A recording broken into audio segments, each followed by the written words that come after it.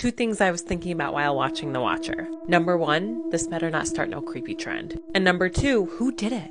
A few things about the show in case you don't know what I'm talking about. Yes, it's based on a true story. Ryan Murphy produced it, so you already know it's going to be good. And the actual family sold their rights to their story to Netflix. However, they wanted a couple things changed, like their last name and the way they looked, probably to cover their identity, so I'm not going to show their family photo. The family moves into their dream home in Westfield, New Jersey, only to find out that they have a stalker who goes by the name The Watcher and is watching their every move and wants them out of that house. It's creepy, so make sure you watch it at night.